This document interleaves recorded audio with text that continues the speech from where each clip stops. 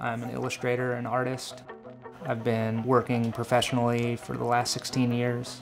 Anything that bridges the gap in technology and art, like, I'm on it.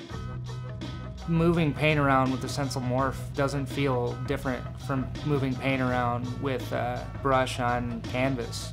When you're actually inking with a physical brush, there's hardly any pressure at all. And what's amazing about this is it picks up that tension.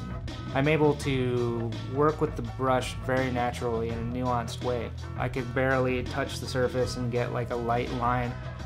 You can use like a color pencil or a hard pencil, or you can use a ballpoint pen even by putting a piece of paper on top of it, because it's so sensitive it picks up through the paper no problem.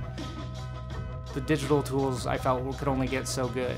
This is very encouraging. Playing with the Sensel Morph, I can kind of see where it's going, where the art that people are going to be creating in the future with these kind of devices, it's going to be really incredible and indistinguishable from traditional media.